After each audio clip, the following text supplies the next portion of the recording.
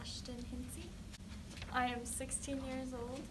My ability of seeing is getting way worse. I found out about my disease about 3 years ago.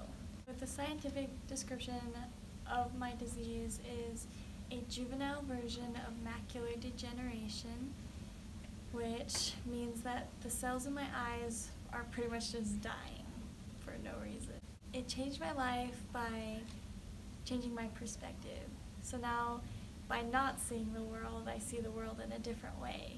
And like the way I get through school and meeting people is different than most people do, just because I can't see as well, and I really like it. I enjoy it.